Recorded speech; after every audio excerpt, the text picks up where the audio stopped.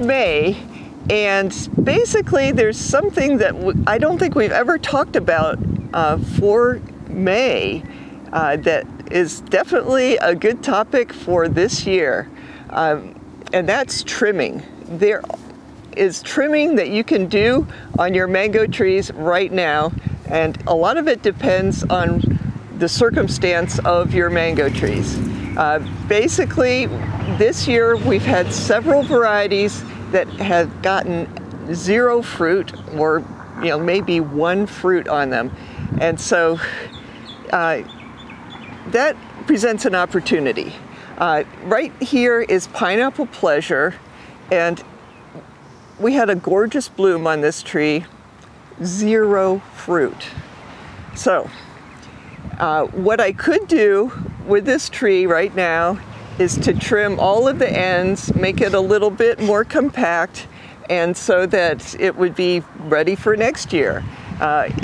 This tree is not large, and so I don't really need to do major pruning on it. But this is Pineapple Pleasure, and it's a really popular variety. So what I'm going to do is harvest scions from this tree and then see if it needs any other trimming back. But one thing I have noticed is there are a few dead branches in there. I might as well take care of the dead branches while I'm here.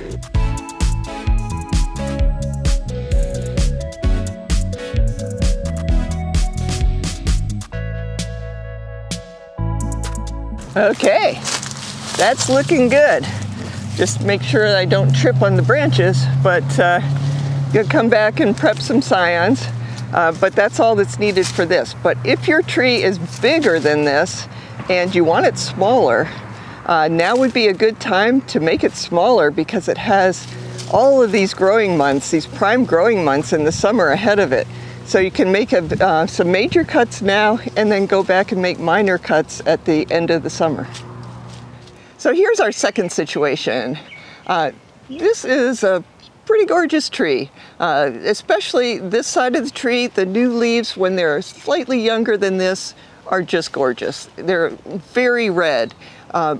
Different varieties have different colors of new leaves, and this particular variety is St. Maui, very showy when it has young leaves. This side, it actually has sort of a brownish color leaf as the new leaf, and it turns green, of course, but a slightly different color green than the St. Maui. St. Maui has lighter green, mature leaves, and this variety over here is Saitong, and the older leaves are actually darker green than the St. Maui.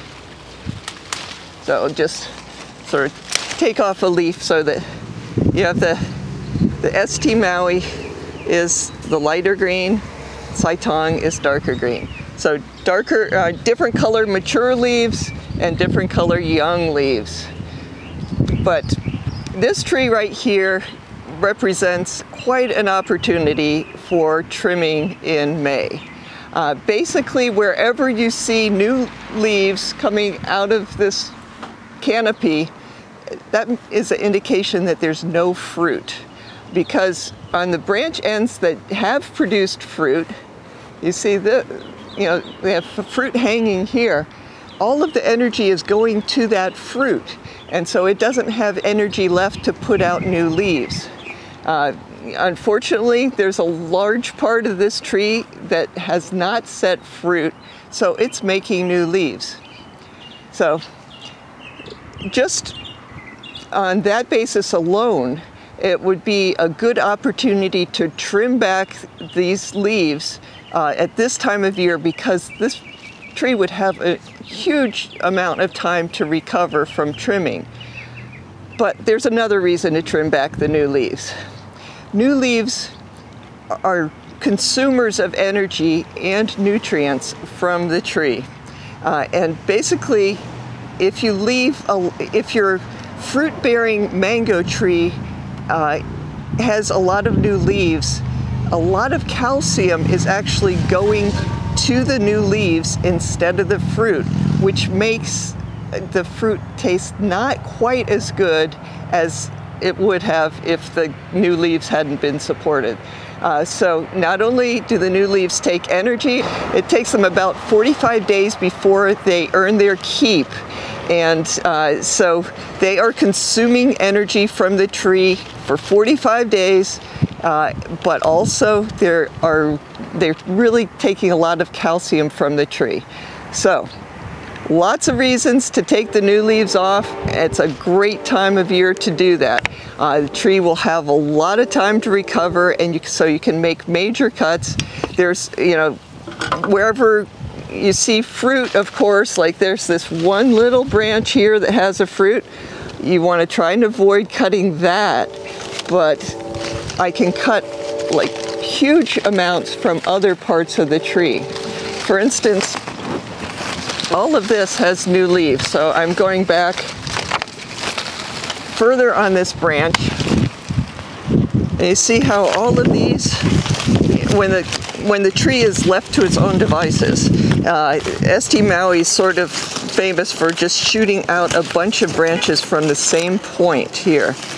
So there are 6 branches coming from the same area. That's really not ideal, not only visually, but also it's not as strong of a structure as when you get a branch coming out from, like these nodes that would have been here. That would be more than an inch apart from where the branches were from each other instead of all on the same plane. So basically, you get a better tree if you can cut back from, this area where it's produced 6 branches in the same place. Also, I don't want this tree to get huge. So now is a great time to trim it back because it will shoot out nice branching, and then if it needs a little bit of trimming after mango season, I can make some minor trims there. So here we go.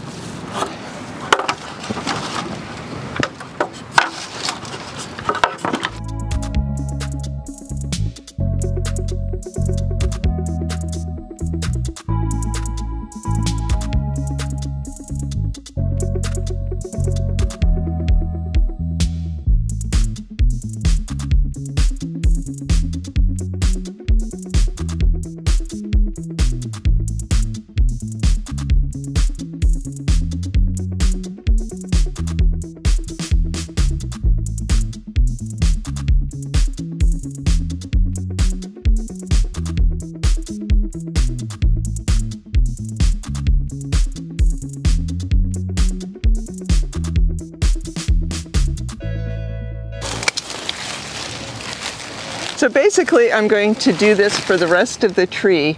I want to bring down the height quite a bit, but I'm checking every branch before I cut it. And so none of this, had fruit hanging from it.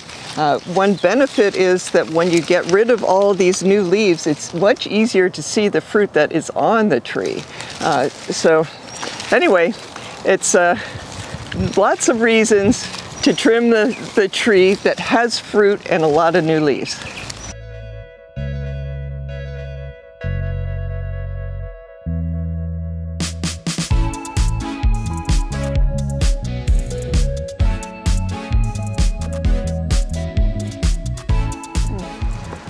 So the third thing that I am cutting at this time of the season, here we are in May after all, is whenever I find mixed bloom.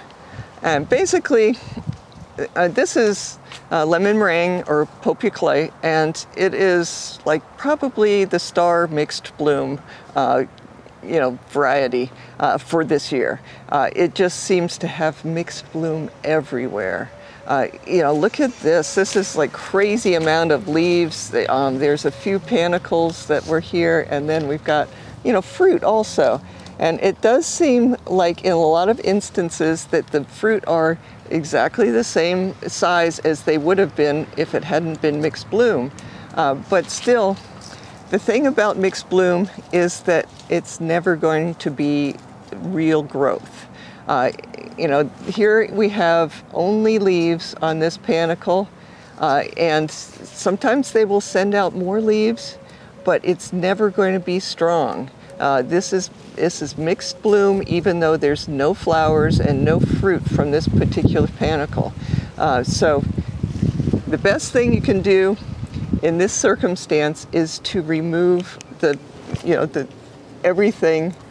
Well, of course you're going to leave the fruit on, just in case. But you can cut everything else off. It's never going to be, like right. Here we have, part of the panicle was leaves. Sometimes you have only leaves on a panicle. Gotta take it off. This is wimpy. It's never going to be right. So wherever you see just leaves on a panicle, you can cut it off, and it will save you some time down the road. The tree will continue to support these leaves because they are actually producing food for the tree and such, but it's never going to be right. So you gotta be bold and take off the mixed bloom. As I say, it's been a big problem this year because we had a weird year for weather, and it never got really cold at the right time, and so the trees were sending out new growth, and some of it turned into flowers, some of it turned into leaves. So in order to sort of reset your trees, get them ready for next year, whenever you can, remove the mixed bloom, but not the fruit.